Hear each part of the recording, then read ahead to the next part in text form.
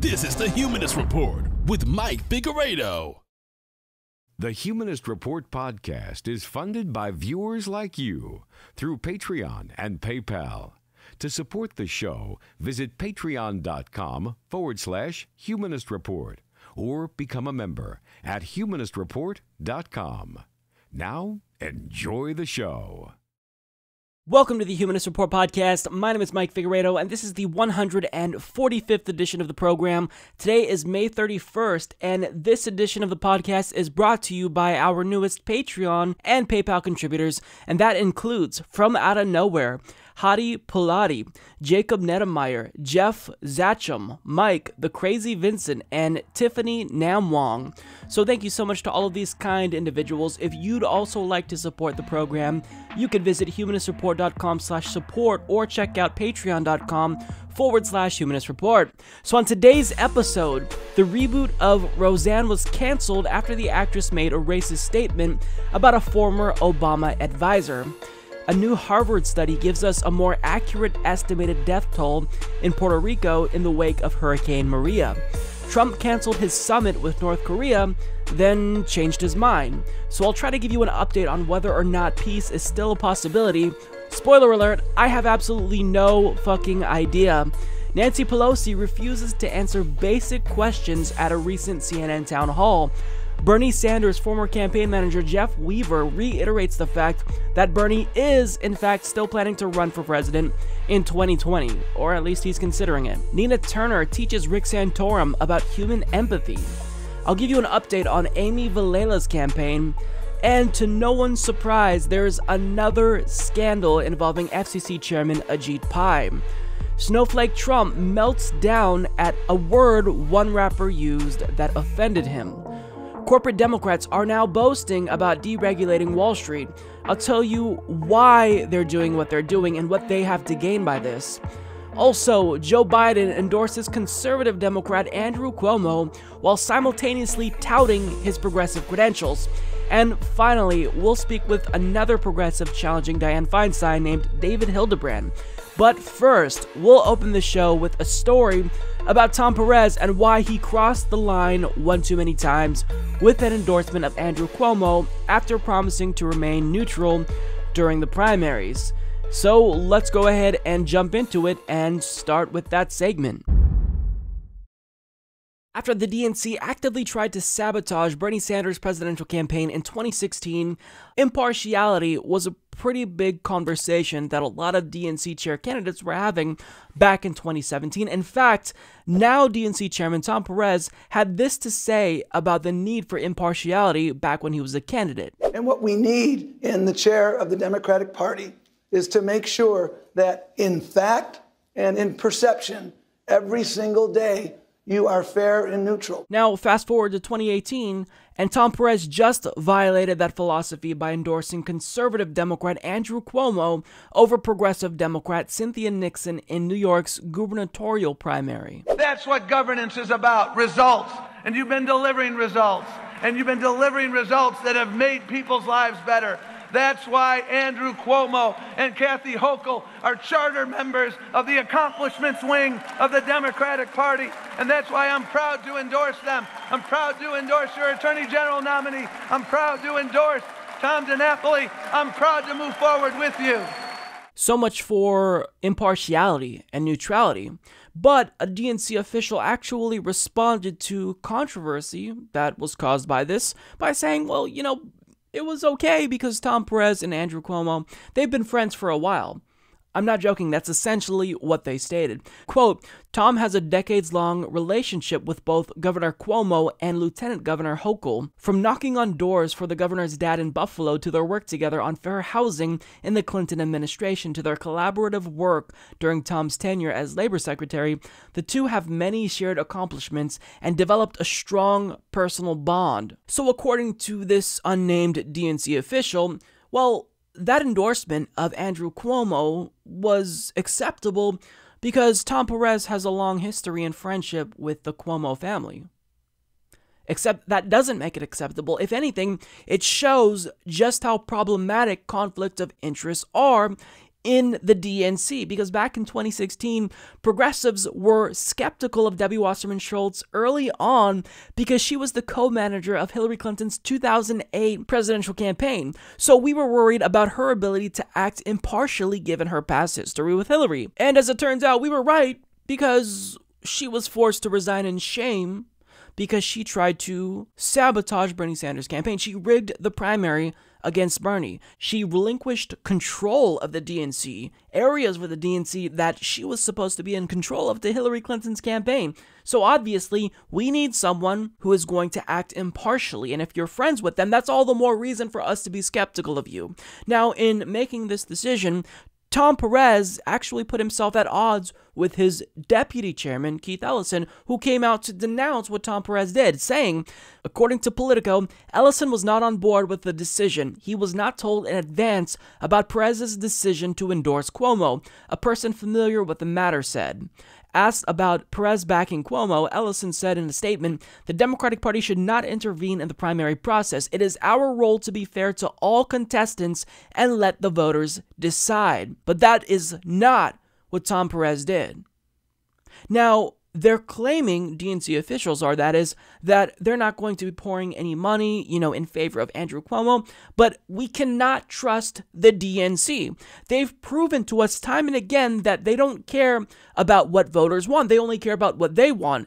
And during the DNC fraud lawsuit hearing, the first hearing, DNC attorneys stated that if they wanted to, they can get in a smoke-filled room with cigars and unilaterally decide who the presidential nominee is.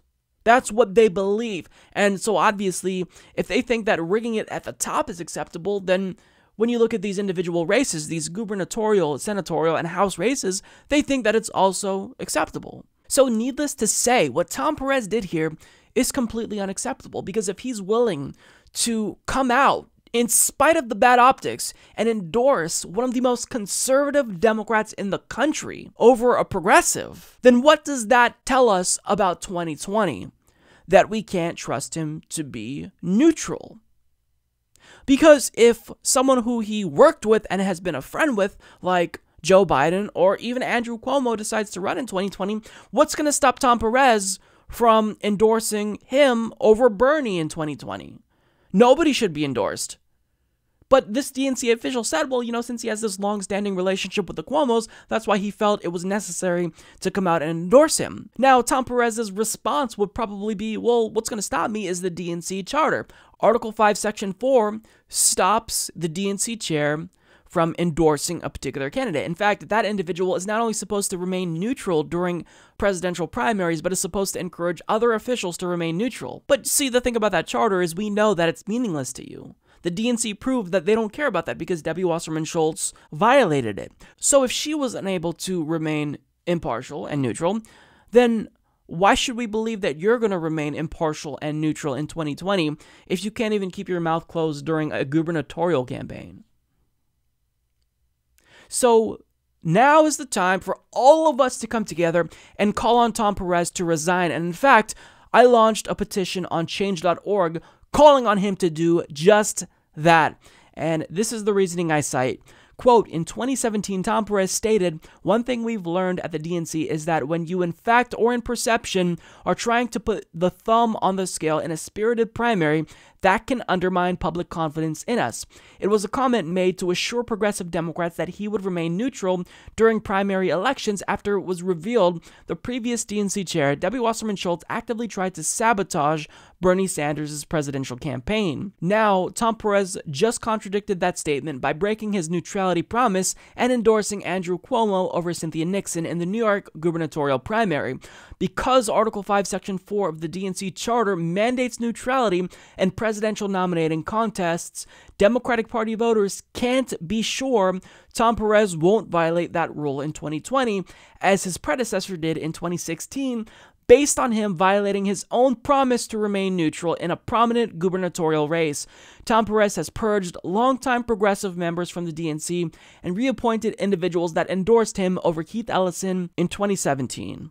He promised to heal wounds in the Democratic Party that resulted after the 2016 presidential primary, but he's only furthered the divide within the Democratic Party and destroyed what little trust the DNC had left with voters. If Democrats are to take back government from the tyrannical right-wing Republican Party, we need divisive and untrustworthy individuals like Tom Perez completely out of the picture. He must resign now and allow Keith Ellison, his deputy DNC chairman, to take over as head of the DNC. So if you agree with that sentiment, sign that petition. Most likely, even if it garners 100,000 signatures, which would be unlikely, but even if it does, is he going to resign based on this petition? Probably not, but we need to still make our voices heard, even if they don't care what we have to say. Because if we can generate enough signatures, then at a minimum, that might garner some press coverage.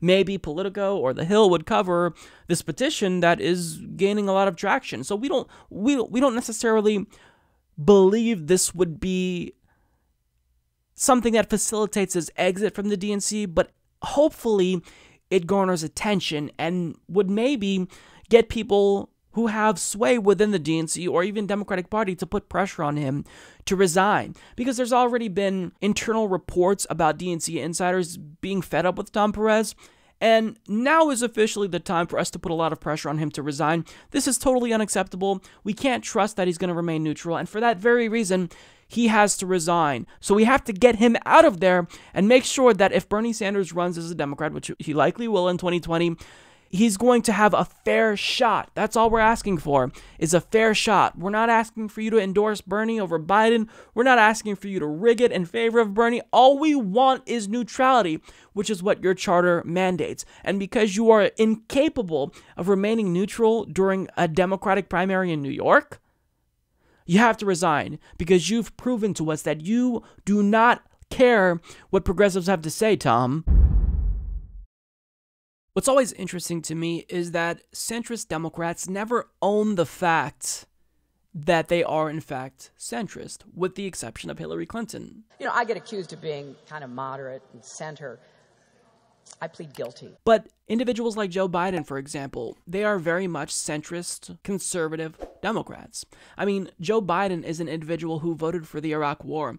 He voted for the crime bill in 1994. He voted for right-wing welfare reform that Bill Clinton signed into law, but at the same time, he still maintains that he is a progressive. And when he decided to recently come out and stump for Andrew Cuomo in New York's current gubernatorial primary, he decided to make the case for his own progressivism and tried to sell Andrew Cuomo as being a progressive as well. Now, of course, the reason why he's doing this is because Andrew Cuomo is being challenged by Cynthia Nixon from the left, who's a true progressive. So he knows that if he wants to make himself and individuals like Andrew Cuomo, who are actually very conservative Democrats, appealing to their own base, then they have to sell themselves as progressives. In the 36 years that I sat in the United States Senate, I was rated, depending on these ratings agencies, between the 4th and the 7th most liberal member of the United States Senate. So I take a backseat to no one on my progressive values. No one. Zero. No one. I got involved in politics because of civil rights. I stayed involved in politics because of women's rights. I've been involved in politics because of the abuse of power internationally. So I take a backseat to no one. And by the way, Andrew Cuomo has never backed away from his progressive principles, not one single time. That's a joke. Now, the question ultimately, I think, is why do centrist Democrats like Joe Biden not just own the fact that they are centrists? Why risk coming off as disingenuous, which they do, and gaslighting voters into thinking that they're progressive when we all know that they're not progressive?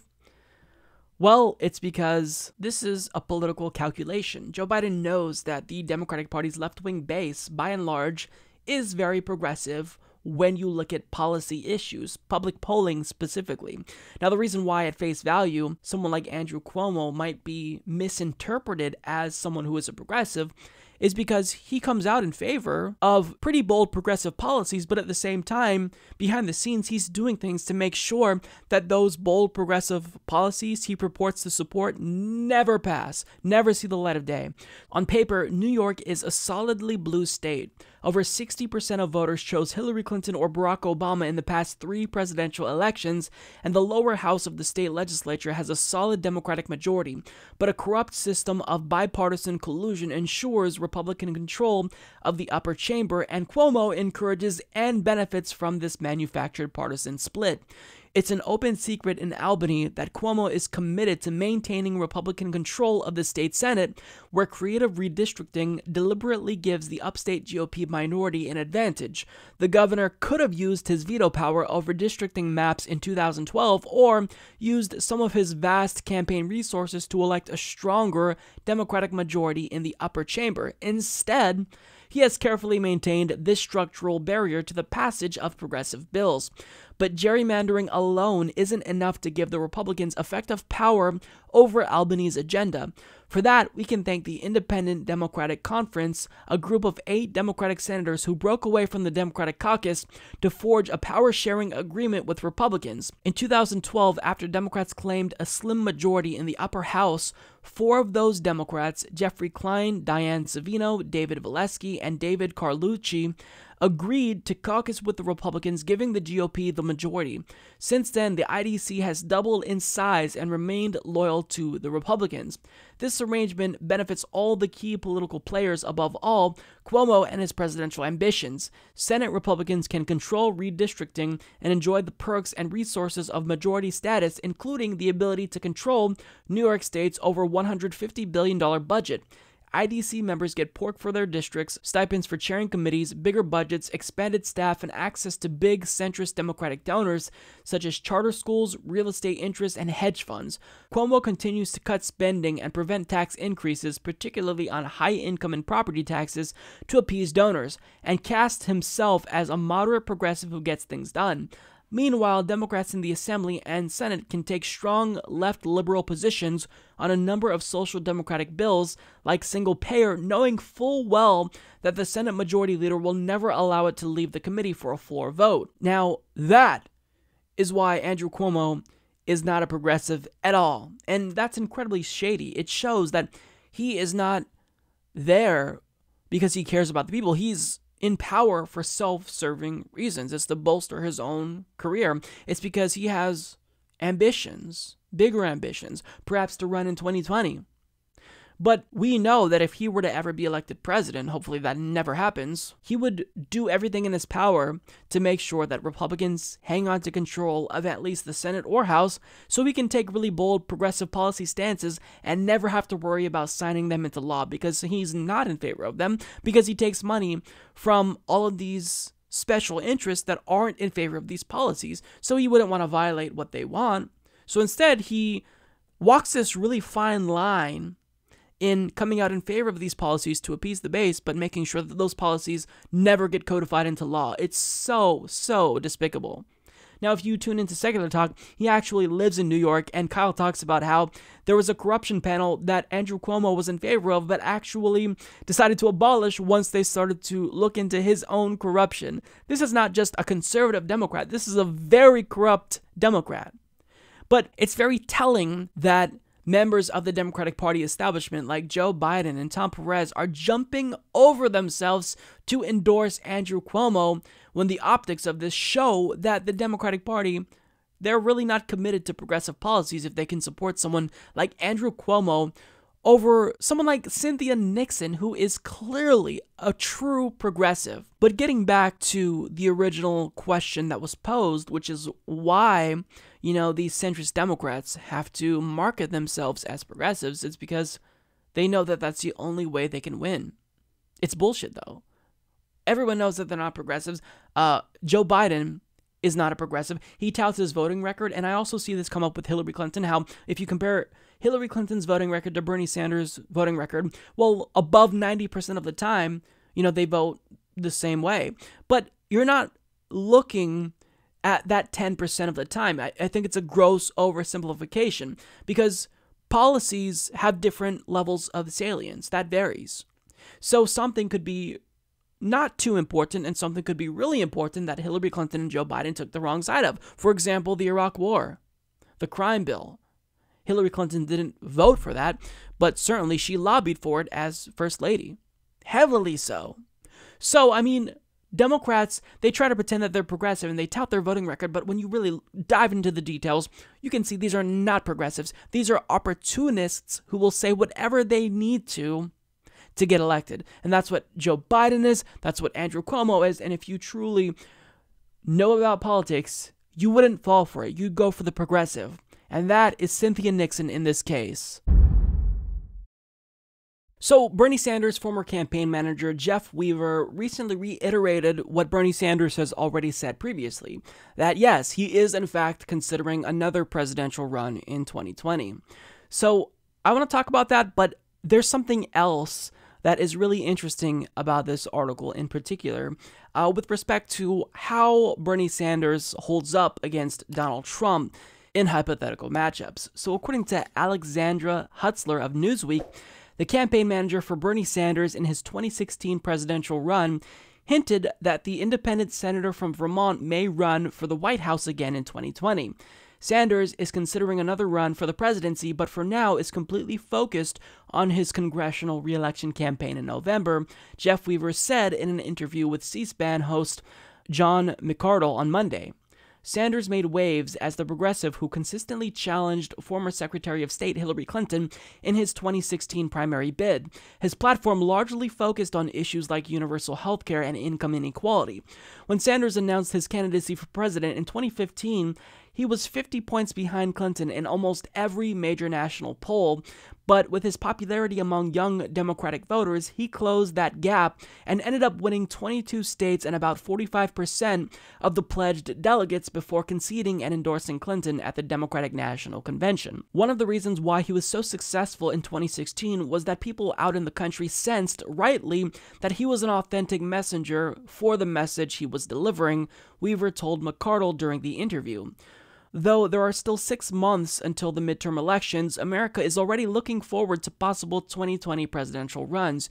New polling conducted by CNN shows that in a one-on-one matchup between Bernie Sanders and Donald Trump, Sanders is already a leading candidate, beating Trump by a 55 to 42% margin among registered voters. First, though, Sanders would have to navigate a Democratic primary, while politicians have yet to officially declare their campaigns for 2020. It is rumored that popular figures like Senator Elizabeth Warren and Senator Cory Booker may be in the mix. So as it stands, Bernie Sanders is still defeating Donald Trump in hypothetical matchups by a margin of more than 10 points.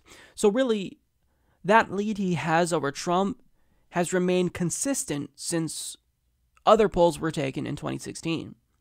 And if he could hold the same lead in 2 years, maybe he could lead that same lead, or hold that same lead rather, for another 2 years. So this is really, really exciting to me. And I think that as the 2020 Democratic Party primary commences officially, and it's probably going to start early next year, we're going to see people prove whether or not they truly care about electability. Because what was it that centrist Democrats and Democratic Party loyalists said to us progressives back in 2015 and 2016? Well, look, you don't want to roll the dice with a socialist like Bernie Sanders. We want someone who's battle-tested like Hillary Clinton who can actually defeat a Republican. And now, if they truly believe in that sentiment, they would back Bernie 100% in 2020, because look at that. 55 to 42%. If you truly want to defeat Donald Trump, if that's your number one goal, then the Democratic Party establishment has got to align behind Bernie Sanders. They've got to fall in line now. The same thing they told us, now they've got to take their own advice and fall in line behind the individual best suited to beat Donald Trump in 2020. Because obviously, Bernie would have won. At this point, I don't think you can really deny this if you're a serious person, because when you look at hypothetical matchups between Bernie Sanders and Donald Trump, he consistently outpaced Donald Trump. I mean, he polled outside the margin of error, unlike Hillary Clinton in most cases. Bernie Sanders is really the ticket to defeating Donald Trump in 2020. So if Democrats truly care about beating Donald Trump and winning, they wouldn't do any shenanigans. We don't need any type of rigging, any fuckery like we saw in 2016. Otherwise, they will hurt our chances collectively, the left and even the center left, of beating Republicans. Will they do it again? I'm not optimistic. I'm not. Because we already see what Tom Perez is doing to basically exclude progressives from the process. He's purging them from the DNC and replacing those positions with party loyalists and hacks within the Democratic Party. So I think that the Democratic Party has got to get its act together. We need to make sure that Tom Perez resigns before the 2020 primary, so that way we'd get someone like Keith Ellison in there who would actually be fair. I truly believe that he would be a neutral arbiter, which is all we're asking for. We don't need someone to stack the deck in favor of Bernie. I think that we can win ourselves without any help, because now Bernie Sanders has the advantage of more name recognition. And I think that we have a real shot in 2020.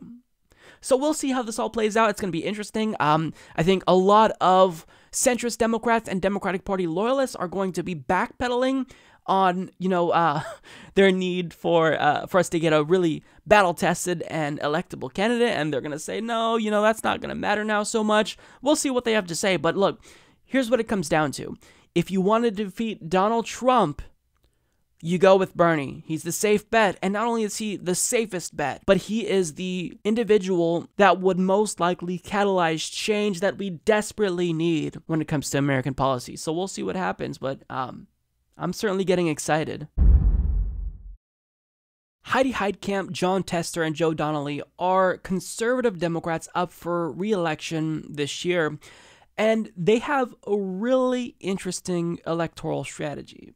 So I'm going to tell you what they're boasting about. Well, from the title, but I'm going to tell you more specifically why they're boasting about a policy that they should pretend they never supported. So according to Sylvan Lane of The Hill, 3 vulnerable Senate Democrats hailing from states President Trump won in 2016 are touting their work on a new bipartisan banking law, portraying it as proof of their independence in Washington. Democratic Senators Heidi Heitkamp, Jon Tester, and Joe Donnelly co-authored the bipartisan legislation signed by Trump on Thursday that eases the regulatory oversight imposed on banks and credit unions by the Dodd-Frank Act. The senators say their bill is a prime example of their ability to work across party lines and solve problems, a message they are eager to bring back to voters in their home states. One-size-fits-all rules from Washington have been strangling Montana's Main Street economy and threatening our rural way of life, Tester said, after the House passed the bill on Tuesday, sending it to Trump. When the extremes on both sides of the aisle tried to derail our efforts, we bucked partisan politics and instead found common ground, he said. Now understand this. The banking industry in this country is deeply unpopular. By broadcasting to voters that you just helped and were really one of the main individuals that catalyzed this effort to deregulate Wall Street further, you're not going to win any voters over to your side, not even conservative voters. And if you do, I can't imagine that number of voters you're going to win over by boasting about deregulating Wall Street would be substantial. So really, what's their goal here? What are they trying to accomplish in broadcasting something really they should be ashamed about? Well, really, all you have to do is follow the money to get an answer. This is them basically saying to their donors in the financial industry, hey, look what we just did. We just did your bidding. Now pay it forward and donate to our campaigns because we may be in trouble. And as you saw, we delivered, so now deliver for us. And lo and behold, would you look at that? Can you guess who commercial banks have contributed to the most in this election cycle? It happens to be Heidi Heitkamp, Joe Donnelly, and Jon Tester, the top 3 recipients in the Democratic Party. I mean, they are completely shameless here. This is nothing more than corruption. So when you look at Heidi Heitkamp's top donors throughout her career, they include Goldman Sachs, Signature Bank, Blackstone Group. Jon Tester's top donors include Blackstone Group, Goldman Sachs, Citigroup, JP Morgan Chase, Wells Fargo. And while Joe Donnelly himself doesn't have as much career-long ties to commercial banks as his colleagues do, well, he's still rolling in bank money in this election cycle. So this is corruption. when you look at the top 20 recipients of political contributions from commercial banks, they're in the top 4. So it's very clear what they're trying to do here. They're trying to solicit donations from more commercial banks. That is so disgusting, so shameless, that I don't know how they don't resign in shame, because clearly they're broadcasting to their constituents that they don't care at all what they think.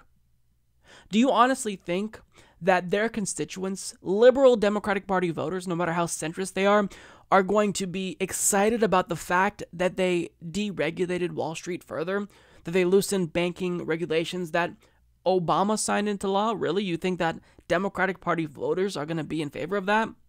I mean, what more evidence do you need that they're sellouts? They don't care about their constituents. They're there for self-serving reasons. They're career politicians, and they want to make sure that they extend the length of their career by continuing to rake in cash from the banking industry. It's absolutely despicable. So even though it's obviously the case that Republicans are also equally sold out to big banks, if not more so, these Democrats facilitate Republican victories. They embolden the right, because voters see this and realize that Democrats, they're not that much better than Republicans, certainly not better enough to put up with the hassle involved in voting, and they just decide to stay home and not come out to support these corporate Democrats because, if you're only going to be screwed over a little bit less by Democrats than Republicans, then that ultimately makes the hassle of voting not worthwhile in a lot of voters' views. It's probably why voter turnout in the United States is so low. So what party leaders like Nancy Pelosi, Chuck Schumer need to do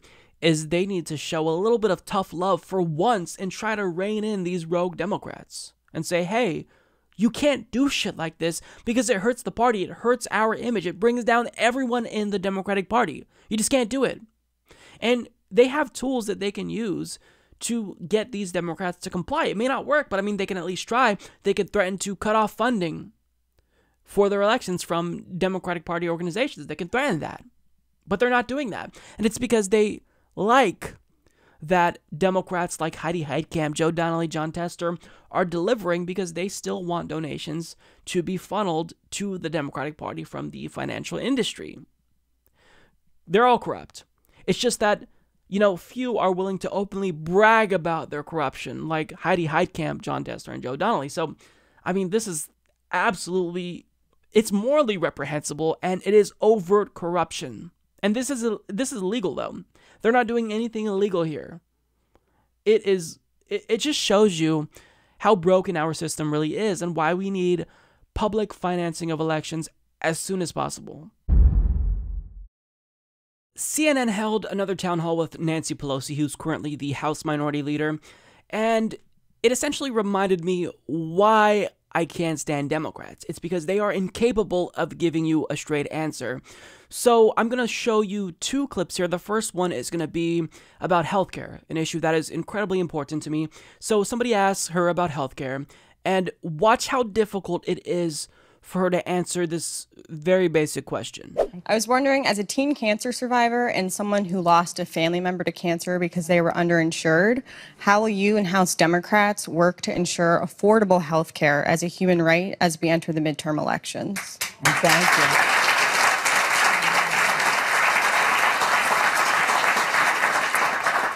Well, I'm very proud. I'm sorry for your family's loss, and thank you. Thank God that you have survived. We all pray for you. With your permission, pray for you. Yes, that's fine. Thank you. I'm very, very proud of the Affordable Care Act. When we passed that bill, it was an opportunity of a generation for us to stand with those who did Social Security, Medicare, Medicaid, and now the Affordable Care Act. It was a compromise. We knew we had to improve it as we went along, and we still have to do that. But our goal is that everyone will have access to affordable care. What the administration has done is to make changes that are going to make premiums be more expensive, and that is going in the wrong direction. We spend lots of money on research in our country at the National Institutes of Health. We believe that those biblical powers to cure should be available to everyone. and that means that everyone should have access in an affordable way to health care. Quite frankly, answer to your question earlier, one of the reasons I stayed, I thought if we had a Democratic president, a woman at the table, I could go home, be with my 9 grandchildren, if they wanted me to be there, that is. They sometimes have plans of their own. But we didn't win. There wasn't a woman at the table. But more importantly, I knew I had to stay there to protect the Affordable Care Act, and that is my mission.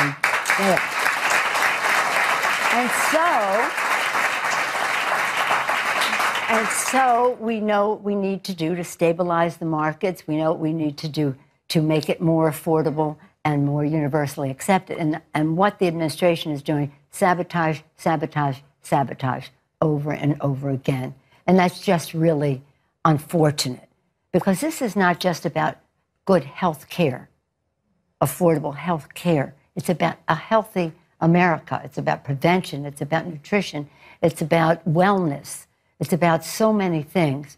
But it's also a recognition that health care is a right, not a privilege. And I'll go further and say that the most privileged person in America with all the resources in the world, well, his or her health has a better chance of being the best if the poorest person in our country has access to quality, affordable health care.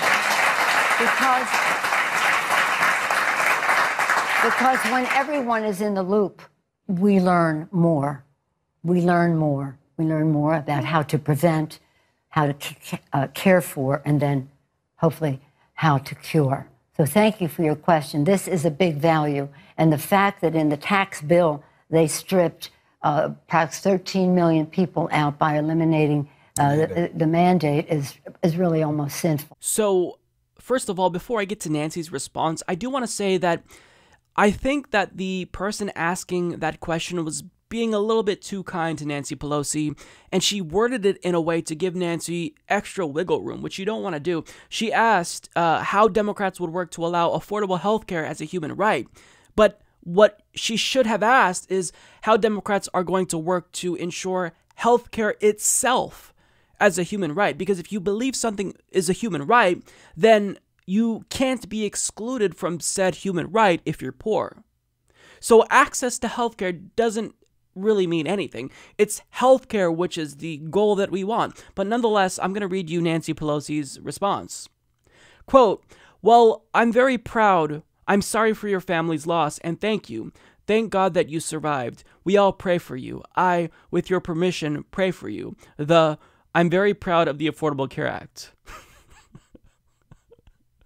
Mother of God, Nancy, just answer the question. Just answer directly. Just go straight to the question. You don't have to compliment her. You don't have to espouse any platitudes. I mean, or if you're going to do that, simply say that you're sorry for her loss and then get directly to the question. But there's all, this tap dance around it. And I think really what she's doing is kind of filibustering here. I think she's trying to give herself enough time to think about how she wants to tap dance around the question. And really the question itself, it was framed in a way that allowed Nancy Pelosi, I think, to obfuscate enough to make it seem as though she was in favor of something like universal healthcare or healthcare as a right, when in actuality, that's not even how the question was framed.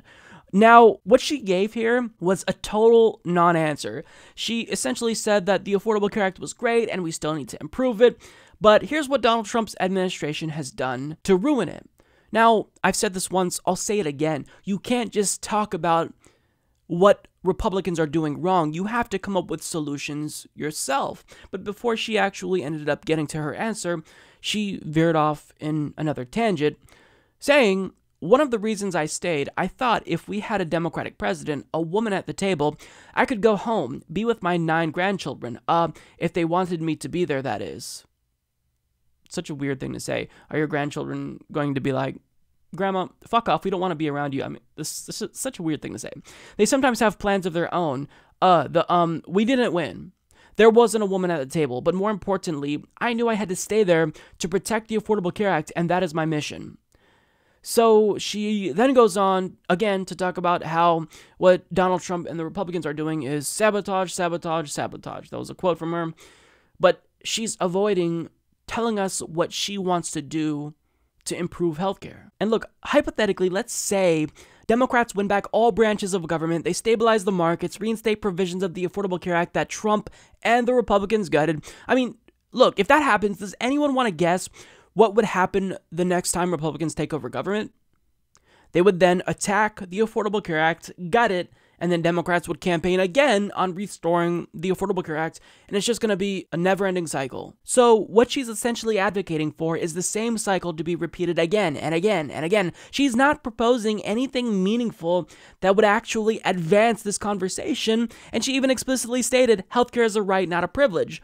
But Nancy, the problem with that statement is that it's meaningless when you say it, because you do believe that healthcare is a privilege because you don't want to guarantee healthcare as a human right. You want to guarantee access to affordable healthcare as a human right, which doesn't really mean much. Yes, the Affordable Care Act was a step in the right direction, but under the Affordable Care Act, there were still 30 million Americans that were uninsured. So you didn't mention Medicare for all. You didn't even mention a public option. So you can't say with a straight face that healthcare is a right if you are not willing to propose legislation or support legislation that would guarantee healthcare as a right.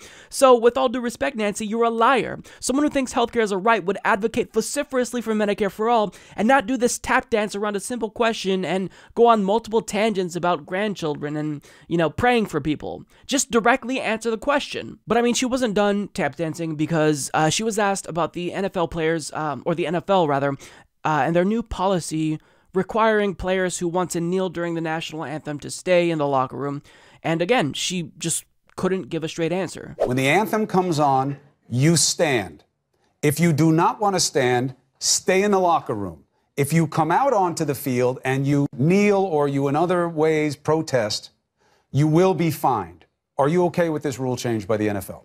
I would be more okay with it if they had consulted with the players. I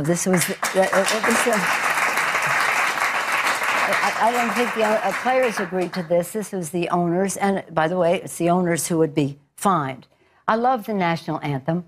I mentioned earlier to Jesus that I'm from Baltimore. That's where it was written during the War of 1812. So I'm very possessive of it. Sometimes people say, maybe we should change the national anthem. No, I'm from Baltimore. I love the national anthem, and I love the flag. Our homes are all decorated with flags. It's such a beautiful thing. And I love the First Amendment. And I'll just leave it at that. I love the First Amendment. So if you've thought deeply about this issue and you actually have a stance, this is how you answer that question. I'm absolutely against that policy because if it is the case that that flag really is the embodiment of freedom and rights, then making players hide and basically silencing them and wanting to speak out, well, that undermines everything that that flag stands for. But instead, she says, I'd be more happy with it if they consulted the players first. And you see, this is another problem with Democrats. They can never just be against something because of their principles. They can only oppose things based on technicalities. For example, they were against Trump bombing Syria because he didn't consult with Congress first. They didn't speak out against how, bombing them in and of itself was wrong and illegal and against international law. And similarly, Nancy here is against the NFL banning protests because they didn't consult with players first. Why can't you just state your position without including 100 different stipulations and caveats? Why can't you just say, I'm against this policy? Why can't you give us a straight answer? And it's why normal citizens don't like politicians. It's because this is slimy. They refuse to answer questions, and that's what we don't like about politicians. That's why Bernie Sanders is so appealing, because he's not rehearsed. He doesn't consult with polls or listen to focus groups about how he should word things. And that's why Donald Trump was even appealing. Just say what you believe. If you're in favor of what the NFL did, then just say it. Just take a stand. But nonetheless, she didn't, and she did another tap dance. Instead, we got another tangent, actually. So she states, I love the national anthem. Awesome. I mentioned earlier to Jesus that I'm from Baltimore. That's where it was written during the War of 1812, so I'm very possessive of it. Sometimes people say, maybe you should change the national anthem. Nope, I'm from Baltimore. I love the national anthem, and I love the flag. Our homes are all decorated with the flag because it's such a beautiful thing. It's kind of weird. And I love the First Amendment, and I'll just leave it at that. This is why their own base loathes them, because they can never say anything substantive. And look, to be fair, it's not just Nancy, it's not just Democrats. Republicans do this all the time as well. But, I mean, you're really insulting the intelligence of your base with these types of answers. Nancy, we know that you've thought about these things. How could you not if you're so heavily and deeply involved in politics? We know you have an opinion on this. Just tell us. If we disagree with you, we'll disagree with you. But it's insulting to give us these non-answers repeatedly and try to basically pass them off as being meaningful, deep responses. They're not, Nancy. We just want you to tell us the truth. But again, the reason why Nancy Pelosi is having to do this tap dance is because, on one hand, the Democratic Party's donors within the health insurance industry don't want the party to come out and support Medicare for all. But on the other hand, she knows that the base overwhelmingly supports this policy. So she's trying to do this balancing act and walk a fine line to make sure that she appeases both sides and doesn't offend anyone. But you can't do that. You can't do that. You have to take a side. And by refusing to get on board with the policy that's morally right, which is Medicare for all, which is supporting the NFL players' need to peacefully protest silently during the national anthem, you are not speaking out, and by default, you are taking a stand against what your own base wants. So, yeah, there was more to this town hall, but these were two of the moments that stood out the most to me. So, yeah. If you've been watching the Humanist Report for a while now, then odds are you know about the congressional race going on in the 4th District of Nevada, featuring progressive all-star Amy Vilela. So it's important to know that if you support Amy and you live in that district, early voting has already begun, and the official election and vote will take place on June 12th. Now, as the race heats up, it's clear that the establishment has chosen their favorite candidate. And no, it's not Amy Vilela, it's actually Stephen Horsford, who represented that district before but was voted out after just one term and then became a lobbyist thereafter. Now, in spite of that, he was recently endorsed by former Vice President Joe Biden, who believes Horsford should represent the voters of CD4 again, even if they voted him out after just one term. Now, Horsford actually touted this endorsement at a recent debate that they had, and I think that after watching the debate, Amy Vilela did a fantastic job at standing out and communicating to voters that she's really the only progressive option in this race. If you want a true progressive who will be in favor of progressive policies and populist policies, the choice is clear. You have to go with Amy Vilela. Meanwhile, her opponents, they said some really interesting things. I mean, it wasn't like they bombed, but for example, one opponent of hers named John Ancelone decided to talk about the importance of compromising with Republicans when he was asked if he'd support Nancy Pelosi's bid to be the House Speaker in the event Democrats are able to take back the House. And this is what he had to say. And compromise isn't a bad thing. Compromise in this chaotic kind of gridlock time right now is a good thing. Yeah, no, it's not. Generally speaking, it is the case that compromise is a good thing, but when Democrats use the word compromise, they don't actually mean compromise in the general sense that, normal people use the word. When they say compromise, they mean roll over and die and give Republicans everything that they want. So when Republicans, or when Democrats rather, talk about compromise, you should be skeptical immediately. So when he talked about compromising with Republicans, when he was asked about Nancy Pelosi, that kind of raised some red flags for me. But what I found hilarious is how the establishment's favorite here, Stephen Horsford, who built a campaign on opposing Donald Trump specifically, who claims that he actually decided to throw his hat in the race because he's against Donald Trump and Republicans and what they're doing. Well, watch what happens when he's asked whether or not he opposes one of Donald Trump's most harmful foreign policy decisions. And then watch how Amy Vilela swoops in and teaches him how to answer that question properly from the perspective of a true progressive. As someone who's been a strong advocate, an ally of AIPAC, and who has worked across the aisle to make sure that we come together to preserve the U.S.-Israel relationship, I think that we need to focus on the policy and not so much the placement of the embassy. So would you have supported it or not if you were in Congress? It really wasn't the decision of Congress. I know, but would you have supported the president on this?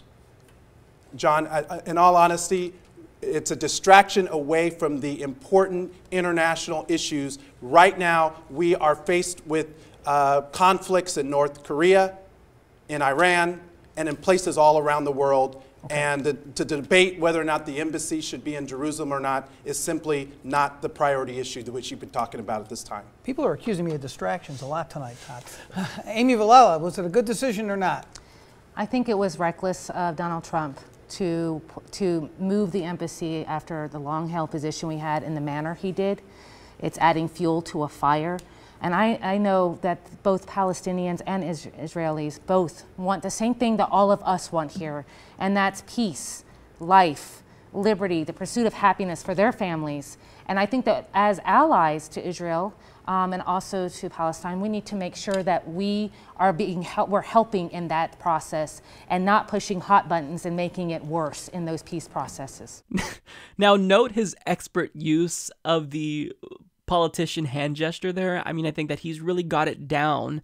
But, you know, it's funny because Mr. Anti-Trump can't condemn one of Donald Trump's most harmful policy decisions that inflamed tensions in the Middle East.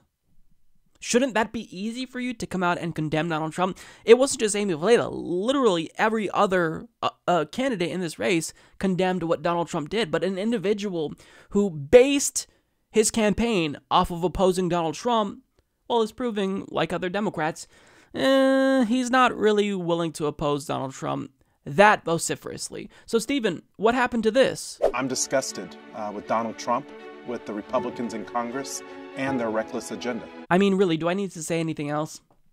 So, after watching this debate, after following Amy Vilela's campaign, I think you know there's a real clear choice in this race. It's Amy Vilela. So if you want to help her get elected, please consider contributing to her campaign. It is now crucial at this point in time.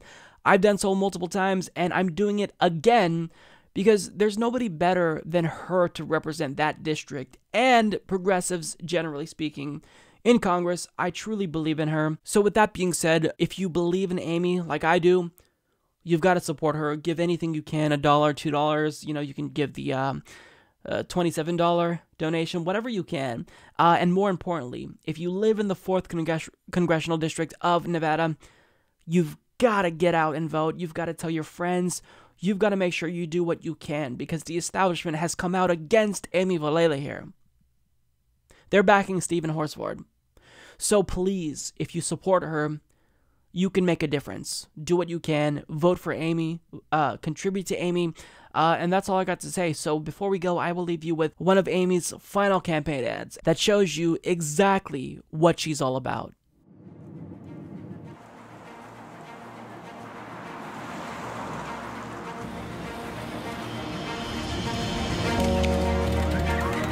Politics is about life and death, and people are dying in this country because we have too many elected officials who have forgotten why they went there in the first place.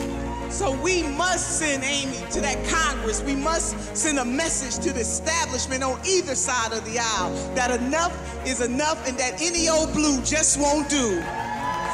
We are living in a nation where people are crying out for leaders who will elevate their voices. Amy is such a leader. She is running as a living testimony to what happens when a system fails. I thought that I had reached that point in my life where I finally was living the American dream. But then I learned you cannot have a testimony without a test. My daughter, Shalyn, died because she became a victim of our for-profit healthcare system. I know what it's like to have to pay the ultimate price because we have politicians that are not interested in putting the needs of the people first. This isn't just about one person. This is about all of us. I was meeting people who were worried about being deported or having their families torn apart. Parents who were struggling working multiple jobs to just barely provide the basic needs of their children. We have insufficient representation in Washington, D.C. And what I can tell you is that I cannot be bought. This is about the people. This is our time. We can have a true candidate of the people who will not be beholden to the corporate donors and who's going to fight for you. I will fight for you as I have fought for my family. Watch out, Nevada's 4th congressional district is sending a representative that is going to raise all cane to make sure that we have people put over profit. I'm Amy Villela, and I approve this message. It's a new week, so do you want to guess what that means? There must be a new scandal from FCC Chairman Ajit Pai, and would you look at that, there is. I really don't know what to say about this guy. So, to recap, as of late, we found out that he's also caught up in the scandal involving AT&T and Donald Trump's attorney, Michael Cohen. And now we're learning that he is in bed with the Koch brothers. He's allowing them to, or their cronies more specifically, to set up an office in the FCC. Not even kidding about that. So, as Alex Koch of TYT Investigates explains, 2 recent employees from key groups financially supported by billionaire industrialists Charles and David Koch are creating a new office within the Federal Communications Commission that will provide economic data and analysis relating to FCC policy initiatives. The office could provide FCC Chairman Ajit Pai with analytical justification for slashing regulations. The 2 officials launching the new office both have ties to George Mason University, which has been funneling academic conservatives into government roles since becoming a major beneficiary of Koch money. Both have either been employed by or had their academic work funded by the Kochs and by the telecommunications industry, and FCC records obtained by TYT show that one of them met with and corresponded with telecom industry representatives, one of whom was his wife.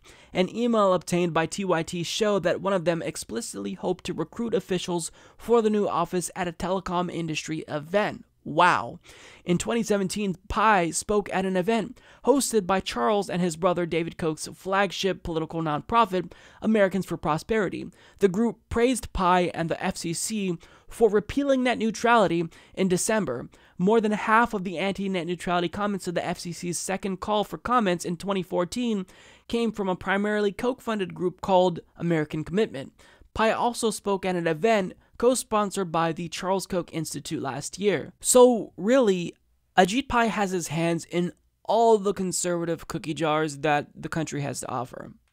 Think about how problematic this is. He's allowing Koch brother cronies to set up shop in the FCC to produce propaganda that would justify and legitimize his repeal of net neutrality. It really doesn't get any more Orwellian than that. These are individuals not just financially backed by the Koch brothers, but the telecom industry itself. They were recruiting people at a telecom event to take part in this new office, and the creation of this new office, mind you, was approved in a 3-2 vote along party lines, because Ajit Pai and his Republican stooges in the FCC voted for it.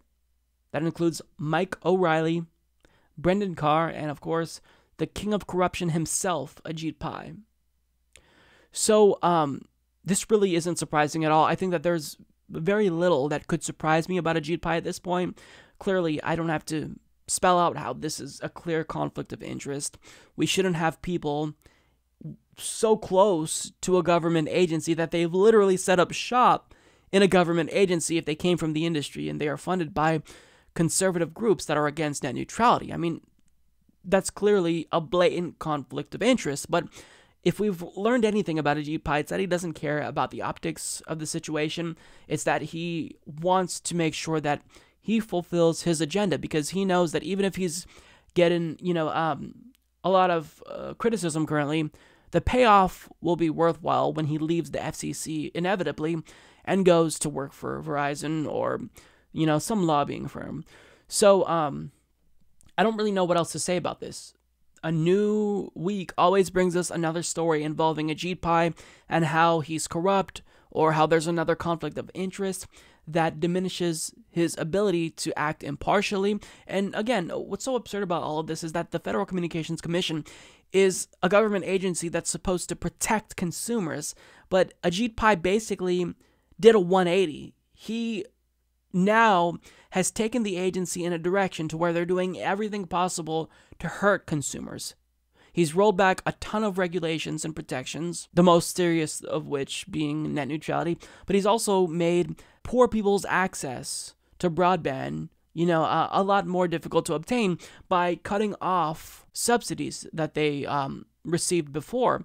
So this guy is so just shamelessly corrupt. He doesn't care how it looks. He doesn't care that we continuously bash him for being corrupt. He does not care because, again, if you stand to gain millions of dollars with a cushy new job after you leave the FCC, I mean, you can weather the storm, so to speak, currently, if you know that the payoff will be worth it. So, yeah, it's sad. It really is, because the FCC has been completely taken over by the industry. This is a coup. Ajit Pai is letting them regulate themselves. How absurd is that? But I mean, it's not that scandalous because this type of thing happens all the time. We just don't see it. We don't see public officials wear it on their sleeves as much as Ajit Pai does. Conservative actress Roseanne Barr is in a lot of hot water today because she decided to reveal her true colors. Again, but more on that in a minute. So what she did was she decided to attack a senior advisor to Obama's administration, specifically for her looks, in a really problematic way. So this is what she said about former Obama advisor Valerie Jarrett in a tweet today. Quote, Muslim Brotherhood and Planet of the Apes had a baby equals Valerie Jarrett. Now, as a comedian, I really expect more. I don't think that that's funny. All you're doing is being a dickhead, and more specifically, you're being really fucking racist. Now, after she made that tweet, even her own co-stars decided to come out and condemn her, with co-star Sarah Gilbert calling her comments abhorrent, and consulting producer Wanda Sykes announcing that she was quitting the show. Now, criticism from her colleagues is really just a snapshot of the shitstorm she caused with this tweet. Now, after she received a lot of backlash, she did apologize, saying, I apologize to Valerie Jarrett and to all Americans. I am truly sorry for making a bad joke about her politics and her looks. I should have known better. Forgive me, my joke was in bad taste. I apologize. I am now leaving Twitter. But things got progressively worse for her because ABC promptly announced that they were canceling Roseanne. It was just rebooted. And after one season, they chose to cancel it because of what she said. Now, additionally, her talent agency announced that they were dropping her. So, needless to say, her tweet, her attack really, on Valerie Jarrett caused quite a bit of backlash, and justifiably so. But if you've been following Roseanne, you knew that it was only a matter of time before something like this happened, before she put her foot in her mouth, said something stupid, and got her show canceled, because she has a history of saying and doing things that are completely moronic and idiotic. For example, she posed as Hitler baking cookies not too long ago. She recently accused Susan Rice of being a man with, quote, big swinging ape balls. And if you look at her Twitter feed, it's littered with stupidity. It's nothing but right-wing talking points, conspiracy theories. Her feed is reminiscent of the movie Idiocracy, really, because she's clearly a fucking lunatic. But now that Roseanne Barr was fired because she said someone else looks like an ape, conservatives are using this as an opportunity to point out the double standard between the right and the left, because Bill Maher, another celebrity, compared Donald Trump to an ape. So the question is, why isn't he being fired? And the answer is pretty simple. It's because context matters. White people calling other white people monkeys isn't the same thing as white people calling black people monkeys, because historically, this is how white racists justified oppression against blacks, in part by comparing them to monkeys in pop culture. It was how slavery was justified in some parts of the South, because their contention was that blacks were inferior to whites and they weren't really on the same level as other humans. So there was this racist stereotype that perhaps black people were more akin to apes than other human beings. There were old comics and cartoons from the early 1900s depicting blacks as apes, and this trend still continues. It's persistent till this very day. There's a plethora of memes and t-shirts comparing Obama to monkeys. This is a racist stereotype used to belittle, demean, and dehumanize blacks. So to suggest that Bill Maher comparing Donald Trump to an orangutan is in any way similar is completely ignorant. But with that being said, if conservatives really think that we give a shit about Bill Maher, we don't. You can take them. Now, with that being said, the question is, does this violate Roseanne's free speech rights?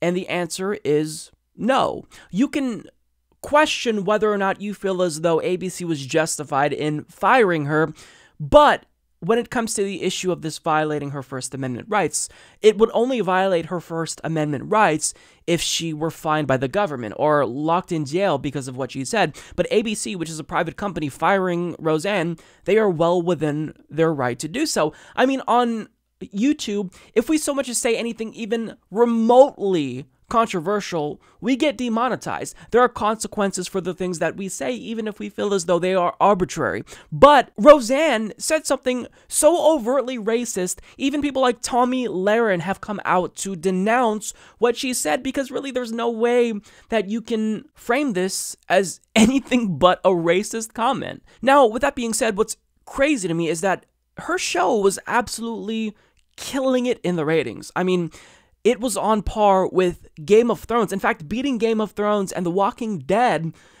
specifically recent episodes, which blew my mind. I did not understand that because I watched the show because as a child, I grew up and I loved Roseanne.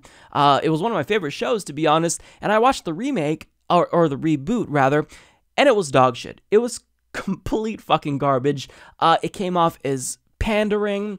And really, I think that this format of sitcoms, just taking it and pulling it from the 90s and dropping it into 2018, it doesn't really work. I mean, this campy, corny humor, it doesn't seem like it fits. So apparently I'm in the minority, though, because everybody else seemed to just love Roseanne. And after watching the episode, I did watch one episode, so perhaps it got better, as the series progressed throughout the season. But after watching one Roseanne, I decided to go back and kind of rewatch some of the old shows, the sitcoms, that were similar to Roseanne that came on in the 90s, like Step by Step, Home Improvement, Full House, and they were complete fucking garbage too. So it just seems like this type of humor that we see with 90s sitcoms, it doesn't really seem appropriate for the year 2018. For it to even come close to a show like Game of Thrones, which is amazing, it blows my mind. I don't get it. I think it's just because she was pandering to conservatives, and since it was a show that focused on a Trump supporter, I think that maybe conservatives felt the need to go out of their way to support it as a means of triggering libs. I mean, I really don't know. Maybe people just genuinely like the show, and it's just not my type of humor. But these 90s shows are really terrible, and I think that a lot of us just have nostalgia goggles on when we think about them. But, when you go back and you watch them in reality, it's not what we remember them to be. But I'm getting completely derailed here. But, I figured why not shit on the show itself and other 90s sitcoms that really should not be rebooted now that Roseanne went and fucked it up. So look, at the end of the day, what Roseanne said here is obviously racist. I mean, there are some things that just can't be tolerated. If you allow this type of overt racism to be tolerated from someone as famous as Roseanne, then it becomes more socially acceptable. So you have to take a stand, and that's what ABC did here, and I don't know how you would justify keeping her on if you claim to be a principled company, which we all know these large multinational corporations and billionaire companies, they don't really care about principles, but what they do care about is their public image. Keeping on a racist is bad for business. So, I mean, Roseanne should have known about this, but again, just look at her Twitter feed. This is not surprising. She has said the most dumb things. She's almost on Ted Nugent's level. So yeah, if Roseanne didn't want to be fired, she shouldn't have said something so hideous. But of course, that's not going to stop conservatives from playing the victim anyway. A recent panel on CNN discussed Donald Trump's barbaric immigration policies, and more specifically, they addressed how the Department of Health and Human Services lost track of almost 1,500 immigrant children. Now, when you hear about this story, I think the knee-jerk reaction from conservatives is that, look, see, this is evidence that government doesn't work. These large bureaucracies, they just don't function well, which is why we need to cut the size of government. But I mean, do you really want to make this argument right now when Republicans are in control of all branches of government? You guys are in control of everything. So if you're saying government doesn't work, what you're implying there is that you don't know how to govern. But nonetheless, this panel was really interesting to watch, and it kind of went off the rails when former United States Senator Rick Santorum essentially said, you know what, it's not really our problem, meh. which then resulted in Nina Turner essentially having to teach him about human empathy. So I'm going to show you the clip, but before I do that, I want to provide you with some much needed context because I think there's a lot of confusion about this issue in particular. So according to Amy Wang of the Washington Post, in the recent days, outrage about treatment of children taken into U.S. custody at the southwest border has reached a fever pitch, exploding in a barrage of tweets and calls to action with the hashtags "We Are the Children" and "Missing Children." Did the United States really lose track of 1,475 immigrant kids? In short, yes. During a Senate committee hearing late last month, Stephen Wagner, an official with the Department of Health and Human Services, testified that the federal agency had lost track of 1,475 children who had crossed the U.S.-Mexico border on their own, that is, unaccompanied by adults, and subsequently were placed with adult sponsors in the United States. Health and Human Service officials have argued it is not the department's legal responsibility to find those children after they are released from the care of the Office of Refugee Resettlement, which falls under HHS's Administration for Children and Families. And some have pointed out that adult sponsors are sometimes relatives who already were living in the United States and who intentionally may not be responding to contact attempts by HHS. Now, is it the case that a lot of these sponsors are just not responding? Sure, that's certainly a possibility, but is it also the case that some of these children are in danger? Yes, that's also a very real possibility. It could be the case that some of them even fell into the hands of traffickers, but we don't know overall, which is why we're concerned. Now, to be clear, the nearly 1,500 children being referenced here and elsewhere, they weren't actually separated from their parents at the border. They arrived at the border alone, as the article stated. But with that being said, children that do arrive at the border with their parents are actually taken away due to a new policy implemented by Donald Trump's administration. So on May 7th, Attorney General Jeff Sessions announced that the Justice Department would begin prosecuting every person who crossed the southwest border illegally, or at least attempt to prosecute 100%, even if some of them could or should be treated as asylum seekers, as the American Civil Liberties Union has argued. The consequence of this new 100% policy is that children will be separated from their parents as the kids are charged with a crime, even if the adults are seeking asylum and present themselves at official ports of entry. So, generally speaking, families are in fact being separated at the border, but with respect to these children, the 1,500 who were lost, they did arrive by themselves. So I think that that clarification is important. But the fact that we're unable to account for them is extremely problematic, and the response from various agencies has essentially been them trying to downplay the situation, saying, well, you know, they're probably just not returning calls. But I mean, again, it's possible, but we don't know that for sure, and given this administration's treatment of immigrants, I don't think that they give a damn even if these kids were in danger. So that's why Americans with a heart are concerned about these children. It may very well be the case that HHS is correct and, you know, their sponsors aren't responding. That may be, you know, the majority of cases here. But at the same time, they could very well be in danger. The fact is that we want to know and we care. We want to make sure that they're not in danger. We want to make sure that they're not in the hands of traffickers. We care, which is why we are concerned. I think there's a number of conservatives who are concerned as well because a lot of people try to be decent and realize, yeah, it's possible these children could be in danger. And since they were, you know, they came to the U.S., they were in our jurisdiction, it was our responsibility to look after them. But the government's basically saying, not really our problem. So now that you have the context, I do want to get to the CNN clip that I mentioned at the beginning of this video, because Rick Santorum essentially echoed what the government has been saying. Really, you know, the parents are to blame, and it's not really our problem. And Nina Turner, I think, did a really good job teaching him about human empathy. The idea that 100% of these sponsors are going to check in, of course, that's never going to be the case. There's always going to be a problem. People move. They don't feel, oh, you know, we don't have to check in anymore. You know, we've gone someplace else. So the idea that they're, quote, lost, I think is an overestimate, is hyperbole to try to create an issue. I don't really think there is one, other than the fact that the bureaucry, surprise, surprise, doesn't work very well. 1,500 children being lost is not an issue, then there's something definitely wrong. I think the idea that they're lost, they are placed with families that have been previously And the government has said they have lost track of them. That's another word for lost. Yeah. That doesn't mean that these kids are out. There are logical explanations. And again, we're talking about a government system, and we all know, Bill and I will sit here forever and tell you how inadequate a lot of these government agencies are at doing a lot of things. I mean, we lose people all the time in a lot of other government programs. Let me just bring in some. It's not just Democrats who are saying this. Conservatives also have been outspoken about being upset about this.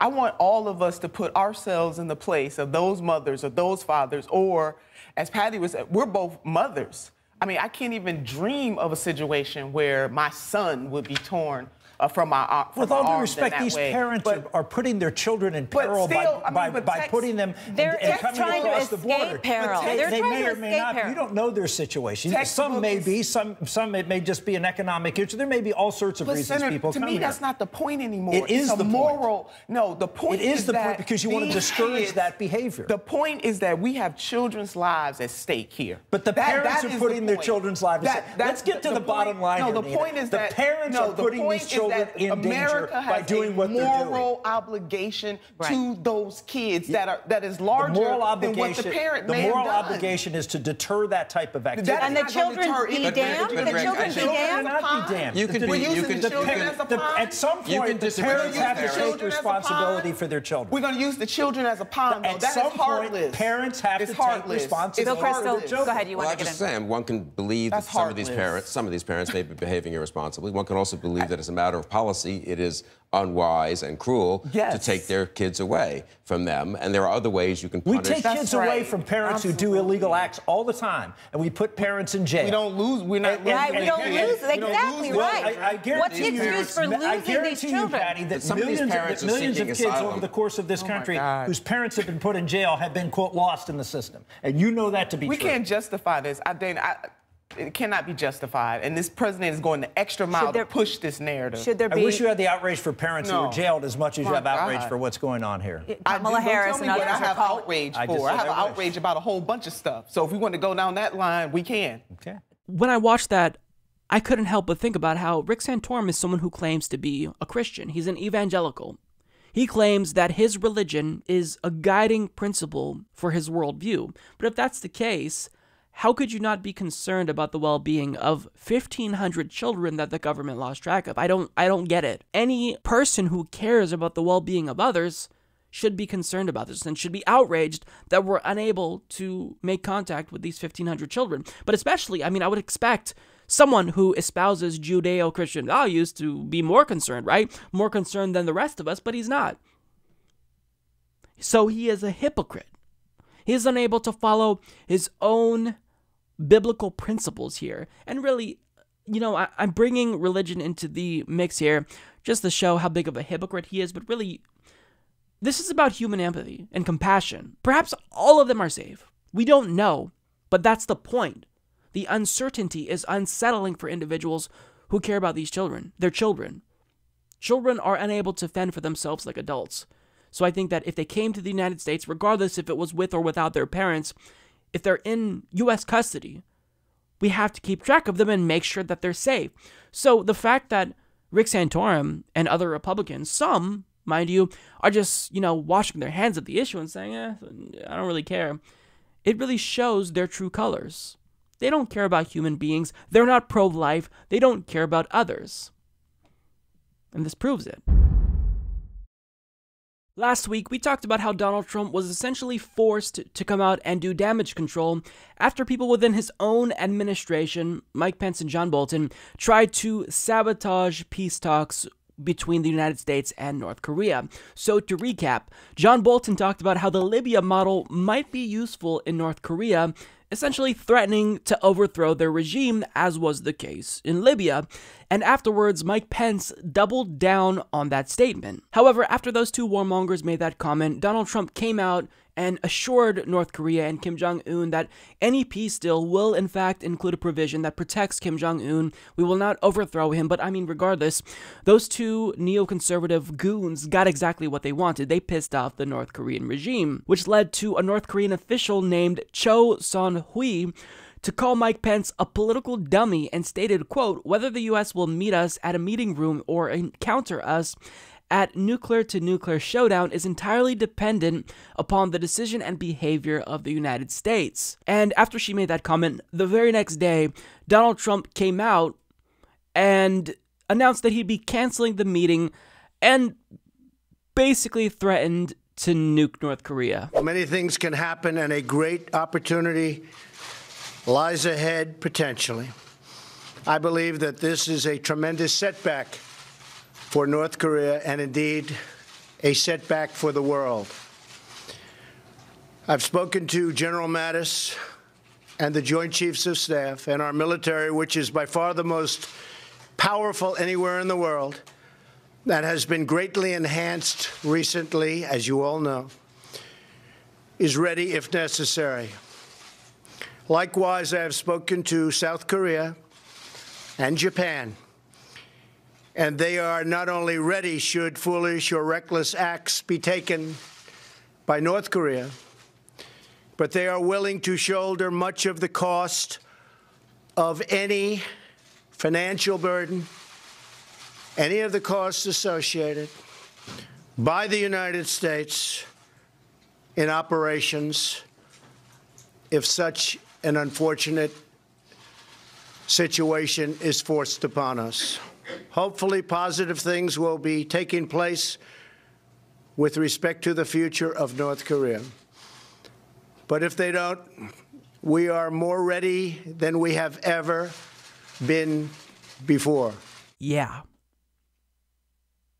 So at that point, needless to say, it felt as though all hope was lost until the very next day, Donald Trump gave us another glimmer of hope on Twitter, saying we are having very productive talks with North Korea about reinstating the summit, which, if it does happen, will likely remain in Singapore on the same date, June 12th, and, if necessary, will be extended beyond that date. And additionally, South Korean Prime Minister Moon Jae-in met with Kim Jong-un at the DMZ to discuss what would make the summit with President Donald Trump a success. And soon after, Donald Trump gave us another update on the summit, essentially saying that it was, in fact, still on, disregard everything he said before, disregard his threat to take military action against North Korea, and he also expressed optimism that it would go well. I just want to mention we're doing very well in terms of the summit with North Korea.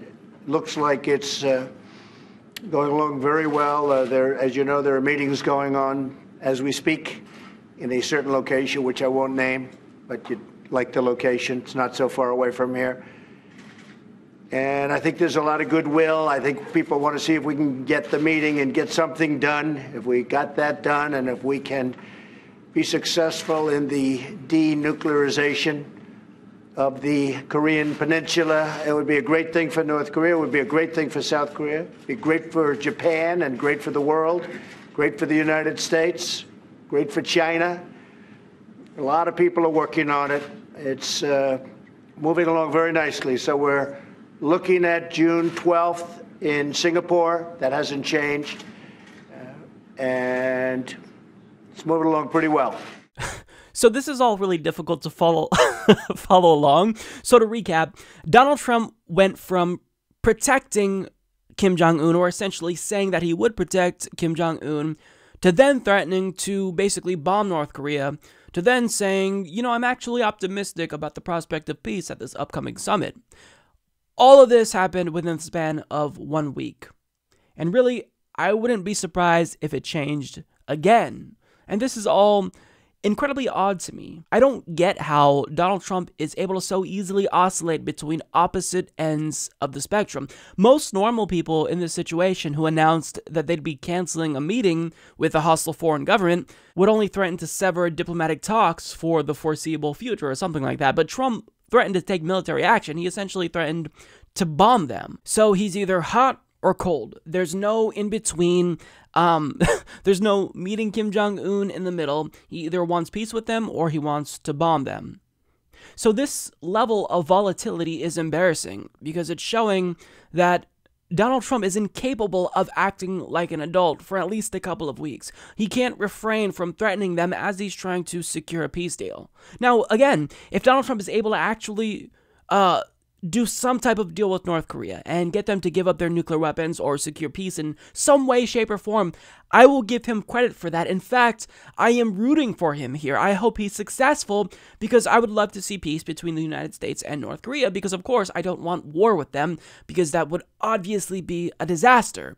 But with that being said, if you truly care about peace, then you have to act like a fucking adult, Donald Trump, and not go from defending Kim Jong-un to threatening to bomb him the very next day and then changing your mind again. I mean, if you can't make up your mind between wanting to bomb a country or be friends with them, then maybe it's the case that you're just not suited for this job. But we all know that Donald Trump is in way over his head. But with that being said, I think that Kim Jong-un is also in way over his head. So, I mean, they're kind of on the same level, both in terms of volatility and intelligence. So maybe it could work. I have no idea. But I just want to say to those of you who came to this video looking for clarity, I'm sorry, but I don't know what the hell is going on. Nobody really knows what's happening in this situation, and it's almost impossible to predict the outcome. Let's all just cross our fingers and toes and hope it goes well, but chances are, Donald Trump is going to change his mind at least 4 or 5 more times before the summit actually takes place. But look, we all want peace. It's just a matter of whether or not Donald Trump can act like an adult for at least another couple of weeks. We'll see. So obviously, Donald Trump is viewed as one of the biggest crusaders against political correctness and the PC police. But what he really means is that he's against political correctness to a certain point, because if you say some words that offend him, well, he'll melt like a little snowflake. So watch him talk about how offended he is by Jay-Z's use of the F word. See the crowds like this. I go one to another all over the country. She'd go there. The only way she filled up the arena was to get Jay-Z. And his language was so filthy that it made me like the most clean-cut human being on earth. It's true.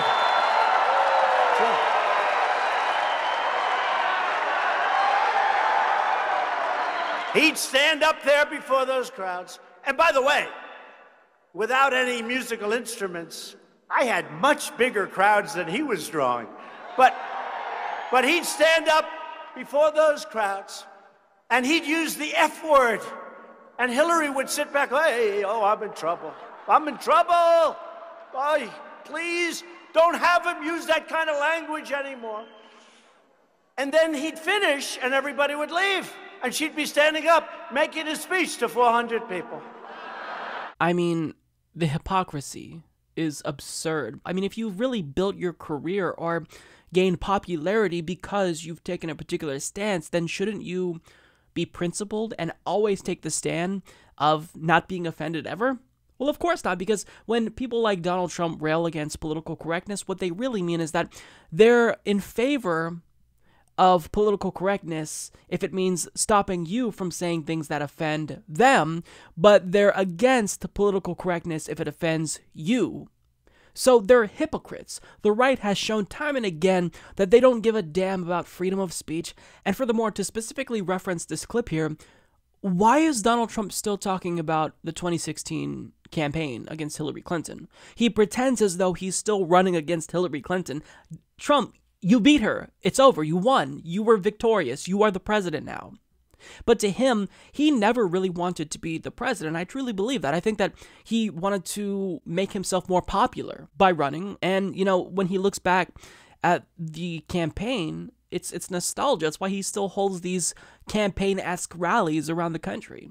That's what he loved. He loved campaigning, but he doesn't like the job that's entailed with winning. He doesn't like governing. I truly believe that. And look, this is me just speculating here, but it seems as though he is just obsessed with the campaign aspect itself. And it's one of the main reasons why I think he even wants to run again in 2020. He doesn't give a fuck about making America great because he hasn't told you what it means to make America great or when America was great and where he specifically wants to return to, you know, in that timeline of American greatness. He doesn't know what he's talking about. It's an empty platitude, but it worked because enough people could kind of fill in the blank and think, oh, well, this is when America was great in my view. So look, Donald Trump, it's really weird that he's still talking about Hillary Clinton's campaign. We all know that Hillary Clinton was a horrible candidate. You don't have to be a conservative to acknowledge that. Progressives like myself still shit on her pretty frequently because she says things that I think are damaging to the Democratic Party. And really, we have a reason to still be critical of Hillary Clinton because she has a lot of sway and influence over Democratic Party politics. But Donald Trump, when he says things like this about the campaign, he just kind of looks like a stalker ex-boyfriend. But, getting back to the broader point about Donald Trump being a little snowflake, I mean, do you need any more proof that the king, who basically rallies the troops against political correctness, is a big snowflake himself? I mean, credit to Kyle Kulinski, who always points this out. He sued Bill Maher over a joke. So, I mean, if you truly think that people are too politically correct, then you need to take your own advice. But Republicans have contradicted themselves and their so-called stance against freedom of speech. I don't know how they even can maintain this stance. It's laughable at this point, really. The official death count in Puerto Rico after Hurricane Maria hit last year has remained just above 60 individuals. However, a new Harvard study is showing that that's not actually the case. Death caused by Hurricane Maria is a lot higher than official reports are telling us. In fact, it's specifically 70 times higher. And that's one of the more conservative estimates that have come out of this particular study. So according to Haley Miller of HuffPost, the study published in the New England Journal of Medicine found Hurricane Maria left at least 4,645 people dead in Puerto Rico after the storm made landfall on the island on September 20th, 2017. This figure stands in stark contrast with the Puerto Rican government's official tally of 64. The Harvard researchers conducted a survey of 3,299 randomly chosen households across Puerto Rico, in which participants were asked about displacement, infrastructure loss, and causes of death. Interruption of medical care was the primary cause of the increase in mortality rates in the months after the hurricane, according to the study. Researchers said their 4,645 estimate is likely to be conservative, and the death toll may actually exceed 5,000. Trump repeatedly downplayed Hurricane Maria's disastrous toll on Puerto Rico in the months following the storm. During an October visit to the island, Trump said Hurricane Maria wasn't a real catastrophe like Hurricane Katrina, which left over 1,800 people dead. At the time, Puerto Rico's official death toll for Hurricane Maria was 16. 16 versus literally thousands of people, Trump said at the time. You can be very proud. Everybody around this table and everybody watching can really be very proud of what's been taking place in Puerto Rico. So, needless to say, obviously, that's a gigantic difference. Thousands of people died. And the response from the United States government essentially has been to downplay it. That's what Donald Trump has done. And I actually want to go back to the quote referenced in this article where he talked about how, there's no way that this hurricane is on par with Hurricane Katrina because that was a real catastrophe. Because his comments there really go to show you just how little he cared about the people who reside in Puerto Rico. So take a look. Mulvaney is here, right there, and Mick is in charge of a thing called budget. Now, I hate to tell you, Puerto Rico, but you've thrown our budget a little out of whack because we've spent a lot of money on Puerto Rico, and that's fine. We've saved a lot of lives. If you look at every death is a horror, but if you look at a real catastrophe like Katrina, and you look at the tremendous hundreds and hundreds and hundreds of people that died, and you look at what happened here with really a storm that was just totally overpowering. Nobody's ever seen anything like this. What is your death count as of this moment? 16 people certified. 16 people versus in the thousands. You can be very proud of all of your people, all of our people working together. 16 versus literally thousands of people. So this is a huge scandal for Donald Trump.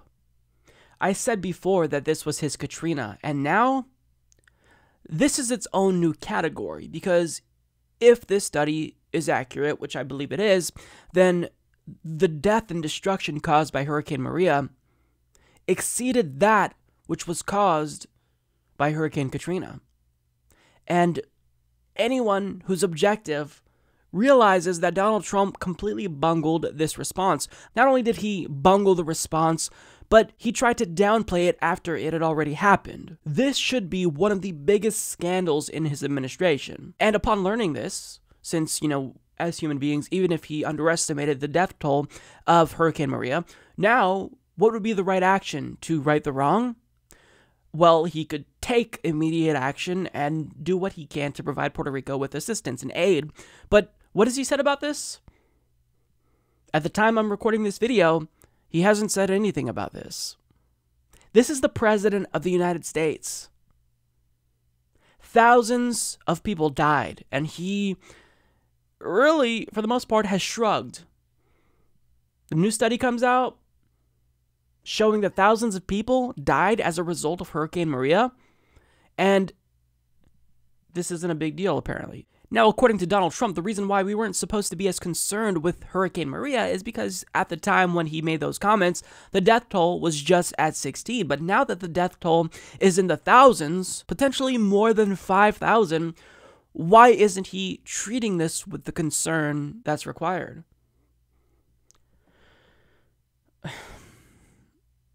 It's absolutely really upsetting to see that people in Puerto Rico are completely being left behind by their government.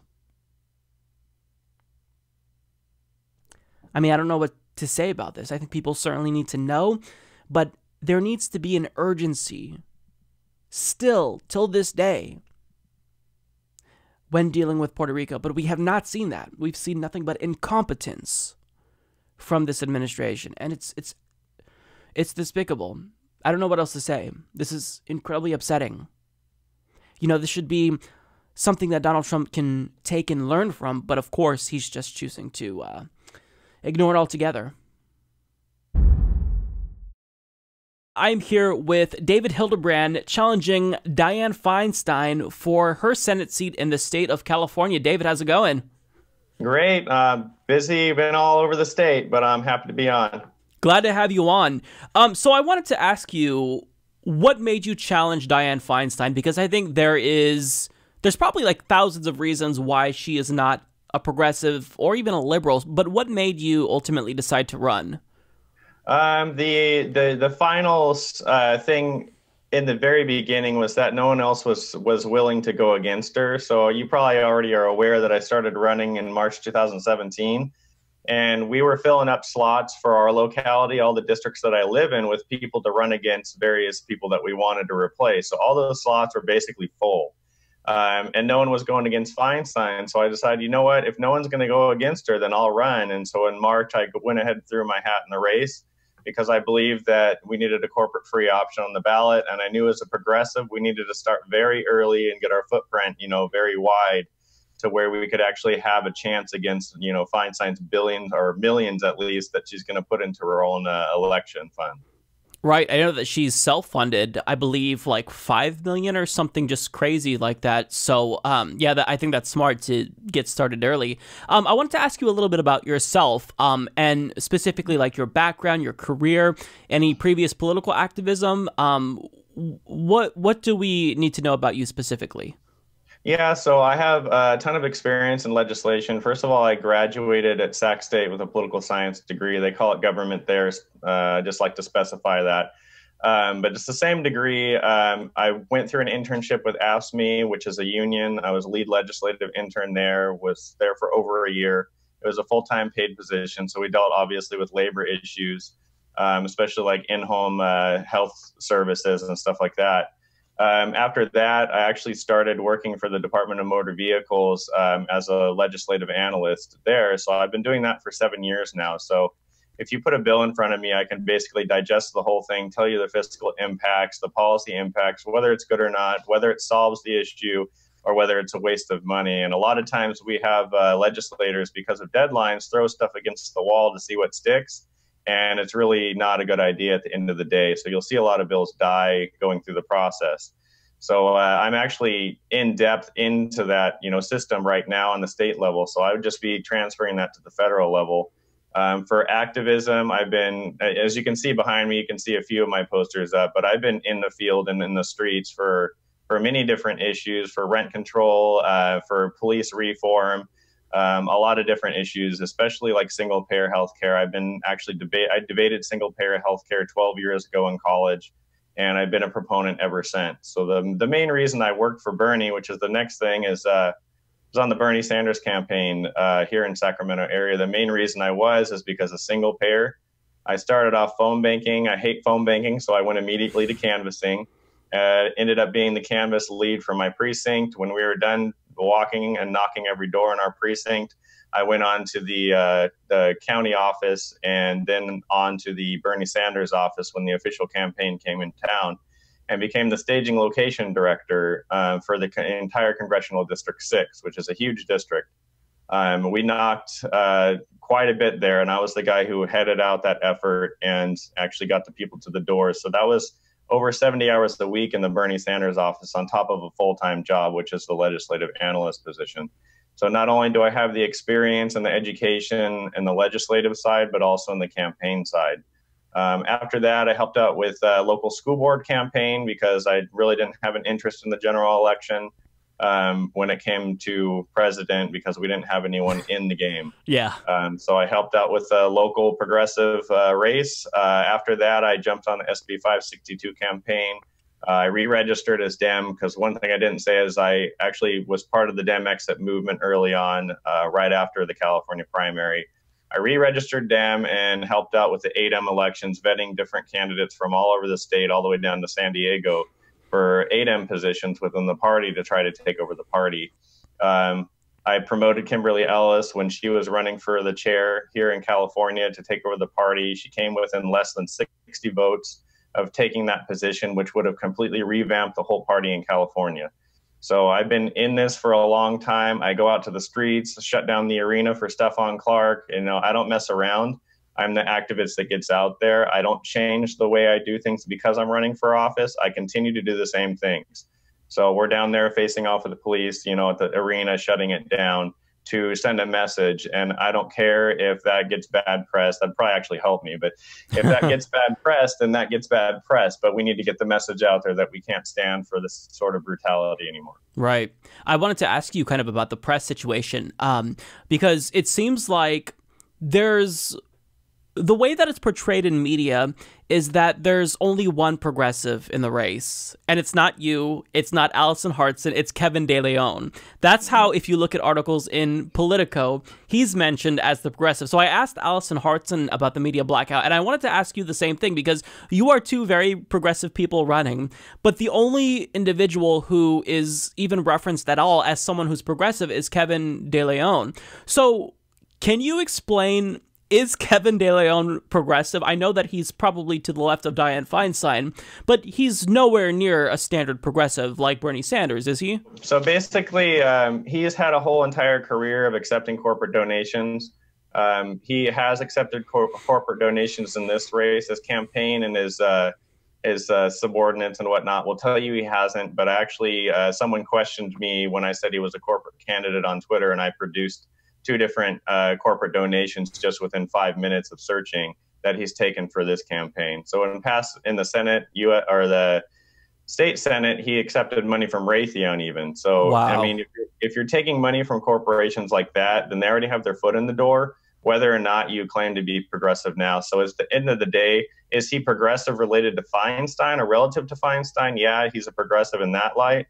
But when I define progressive, the number one thing I look for is corporate free. Yeah. As for the media blackout, if you don't have a ton of money, or sometimes even if you do, but you're not in inner circle, you won't get it. You won't get any media coverage. And you can see actually how biased it is by looking at who the newspapers and news agencies are endorsing. So like LA Times and SAC-B, SAC-B, my hometown, both endorsed Dianne Feinstein. So, this is the same power, center in the same, position doing that. The thing I take issue with is when progressive media organizations only support one candidate in each race when there's multiple candidates in the race. So that's also an issue we need to address. I understand slates and understand, groups getting together to endorse, but if we're going to be a media organization, we should cover everyone. That includes people like Patrick Little, the neo-Nazi, include everyone. Because when we include people like that, it automatically undermines their campaign. And then we can take forward, the actual positive progressive people that actually are going to make the change in California. Sure. With that regard, do you think that the same type of media coverage should be extended to independents and Green Party candidates too? Yes, I'm open to any parties.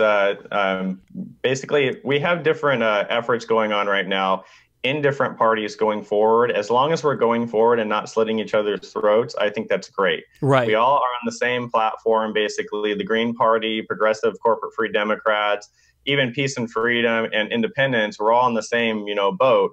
We just need to make sure we're going forward and not punching to our sides and knocking each other out of the races. Like in my my race for U.S. Senate, there's no Green Party candidate. So I was hoping that Greens would jump on board and support a progressive candidate in the race, but instead they went and joined with Peace and Freedom and supported a candidate that is actually not viable and can't campaign because they don't have any money. So that's where we start slitting each other's throats, and we can't win on that basis by our own votes, basically. So there's this mentality in some of the left that we can win just with our votes, and that's not the case. Right. So we need to reach across the aisle. We need to develop coalitions and build coalitions across California that put forward people not dependent on their party. So to show that I'm actually reaching out to the different parties, I've actually endorsed a Green and 3 independents. So Gail McLaughlin being the most notable one. She's also endorsed me in my race. So we co-endorsed. So, that's the importance that I'm putting on this is I don't care if I'm going to get kicked in the teeth by the party for endorsing outside of the party, because there's no rules against it. And we currently have Democrats who are endorsing Republican sheriffs and DAs in California, well-known, quote unquote, progressive Democrats who are doing this.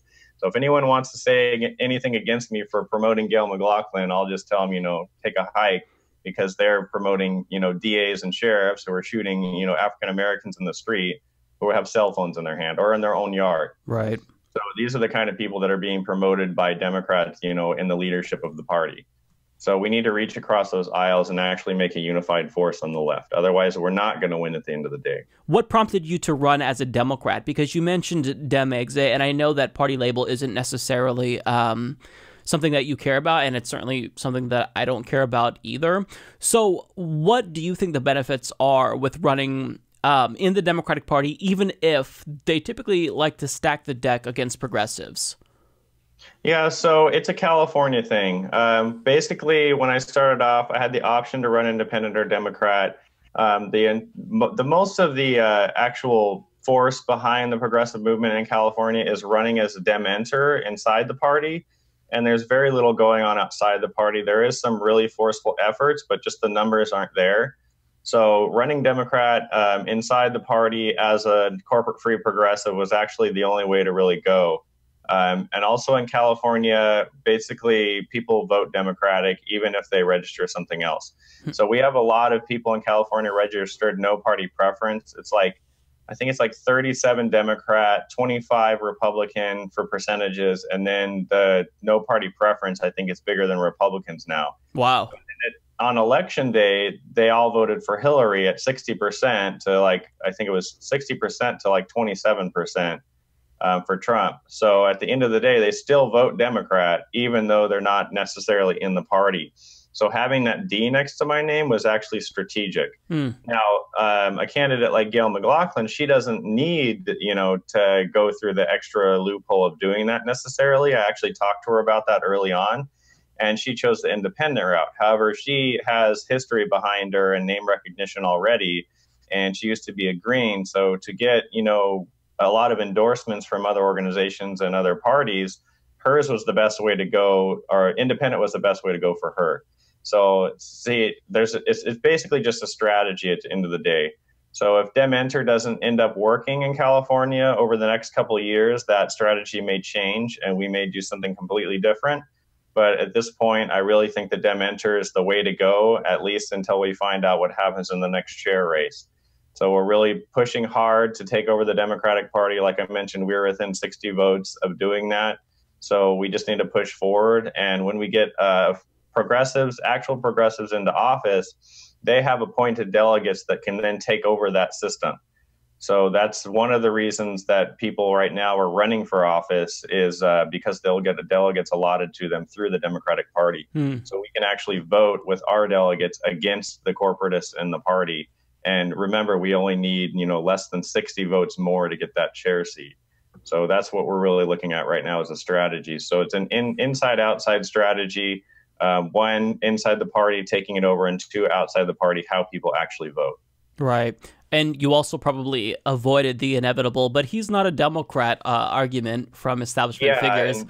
And for me, I would love to get that sort of attention from the news media, telling everyone I'm not a Democrat, but it's not going to happen. They're well aware, Democrats and the news media are well aware that California is very much a no-party preference state. It's the fastest growing voter registration is no-party preference. So, I mean, at the end of the day, that would actually be good for my campaign for someone to, say, he's not a Democrat. But at the same time, when it comes to the average voter, they're not going to probably see those news pieces, even if they did exist. And they're going to vote based on what they see on the ballot and based on their own research when they get their ballot. Right. I wanted to ask you about, because you're running in the Democratic Party, theoretically, when you choose to run in one of the two major parties, or really any party, there are a lot of benefits that are entailed with that. You get access to voter data, for example, NGP Van. You get access to different resources and tools that can help you. Have you felt as though the race has been fair? Because I've spoken with progressive candidates across the country in Washington, and I've been told that they don't feel as though the race is fair. Like, they've got their access to NGP Van cut off, or they made them jump through hoops. Sarah Smith in Washington is an example. Do you feel as though it's been fair? It hasn't been fair, but not for the reasons you stated. In California, we don't use NGP Van on the party level. And also, the party does not give free access to software to any candidate. Okay. So from the get-go, we're not even there, basically. So we have a completely different system, for-profit-based system that you have to pay to use. So it's actually cheaper to use products outside of that system. Right. A lot of people don't even like the system we have. So I even forget what it's called because no one even uses it. So people use, private vendors that are cheaper than that. The voter file, like I got the statewide voter file from the Secretary of State's office for $30. So that's not, the issue isn't the voter file. The issue is paying for the software. That's where it gets really expensive. As for the not fairness aspect of it, you have to have a ton of money to run for office. So if you want to even apply for the party's endorsement for U.S. Senate, you have to pay $1,000 in application fee. That's if you want to table at one of the e-board meetings, it's $500. If you want to table at convention, it's $1,500. Just to get on the ballot in California for a U.S. Senate race, it's $3,480. And to put a full candidate statement in the voter guide, it's $6,250. Wow. So right now, we're already looking at $15,000, $20,000 just to do the bare minimum to apply for an endorsement with the party and just to get on the ballot and in the voter guide. So these are expenses, the grassroots campaigns like mine, we can't just pull all that off and, still travel around the state, and visit different groups. So we focused a lot more on traveling around the state and actually talking to people. We've been to like Chico 8 times. We've been to Southern California. I think it's like 30 times now. Bay Area, all over the place, Central Valley, all far Northern California. On Saturday, I was in Mount Shasta and Redding. Sunday, I was in Chico. I've been to Eureka even. So we've been all over the place. Wow. On really, really small funds. So I think what we're building right now is a blueprint for progressive campaigns. So even if you have more money, you don't necessarily need to use that money. So it's about budgeting, wisely and making choices, hard choices when you have to. Right. Now, I do want to ask you, because I know that you're progressive, and for the most part, we probably agree on every policy. But if you were elected, what do you think would be your policy priorities? Because this is something that I always think about for myself. Like, if I were elected, hypothetically, to the Senate, I don't even know where to begin. So what do you think you would start with? What would be a couple of policies that you would prioritize? Yeah, so number one for me, it's because it's my personal pet project, basically a single payer. I would co-sponsor any single payer bill that was put forward. Obviously, there's a couple different ones put forward now, Bernie's and Conyers bills. So I'd co-sponsor any bill that's already in for single payer, and if there wasn't, then I'd author one myself. Nice. That's good. So that's my number one goal, and the reason why that is because my number two goal is getting corporate money out of politics. But I think there's enough of a movement behind single payer that we can actually pass that legislation before we end corporate money into politics. Yeah. And that's a lot longer of a battle. So as I said, number two, or it's not even number two, they're pretty even basically in my eyes. Getting corporate money out of politics, and not just by ending Citizens United, but by instituting publicly funded elections, and by taking corporations and union donations out of the system. Because if we only do corporate donations in a publicly funded election system, then that'll never pass because the other side won't allow it to if we still allow union donations. So what I'm talking about is like a separate fund that money goes into, and that is used for candidates in different races. So what we would have to do in this situation, in a publicly funded election situation, is have higher signature requirements for different offices. So like right now, to get on the ballot in California, I only have to get 100 signatures. So we would have to raise that, to make sure that people actually had popular support. And that would also tamp down on the case. Like right now, we have 32 people in my race. We have 27 people in the governor's race. So it tamps down on having too many people on the ballot, because a lot of people just want to put their name on the ballot just for the heck of it. So they'll drop the money to put their name on the ballot. And that's the end of their campaign, basically, is just getting on the ballot. So it really waters down the votes at the end of the day, and they're really not real choices. Right. So a single payer and getting money out of politics, but also establishing a public finance election system. Yeah. So obviously there's a lot of other issues that I want to push forward, tuition-free college and trade schools, and a fair living wage, basically, starting at $15 an hour, which I have a more detailed plan about that as well. But those would be the top two. I like it. It sounds good. So tell us, before we leave, where we can find you, and if there's any way we can help, if somebody's listening and what you said resonates with them. Are we able to phone bank for you or canvas for you? What can we do to get involved? Yeah, definitely. So through my website, you can sign up to volunteer. But since we're like literally 11 days out from Election Day, right now we're just throwing everything out there. So if you email us at info@davidforcalifornia.com, which is the word for, not the number, we will actually send you a big stack of flyers, and you just go out and just plaster everywhere you know that's a good area. The reason why we're doing this at this late hour on top of our regular canvassing is because during the Bernie campaign, there was a lot of complaints from local activists how the Bernie campaign came in and kind of told everyone where to canvass, and the locals knew where the good spots were to canvass and who they could actually win over, and they were ignored. This happened in Sacramento. This happened in Alameda. So during that process, a lot of doors weren't knocked that could have been swung to Bernie. So what we're doing now is we're giving volunteers both the typical canvassing operation and then the knock every door operation, where we just literally give you materials and say, go. If you know what to do, we're not going to question it, go. Because we want to make sure everyone's included. We want to make sure all the doors that people believe should be knocked are knocked. So like I mentioned, info@davidforcalifornia.com to get materials. We'll send out a stack of flyers and a stack of bumper stickers. Well, that's all I got for you guys. Thank you all so much for tuning in. If you've made it this far on the show, I truly appreciate your viewership. And also, I want to send a thank you to our guest this week, David Hildebrand. Next week, we will have Levi Tilleman on the program, who, as you all know, is the progressive Democrat running in Colorado. And the second highest ranking Democrat, Steny Hoyer, basically put pressure on him to drop out in favor of the corporate Democrat. So I'll talk to him. Hopefully he can give us the inside scoop there. But yeah, that's all that we've got this week. Thank you all so much. As usual, I want to send a huge thank you to all of our Patreon and PayPal contributors. You guys keep this show alive and well. Thank you all so much. I'll see you next week. Take care.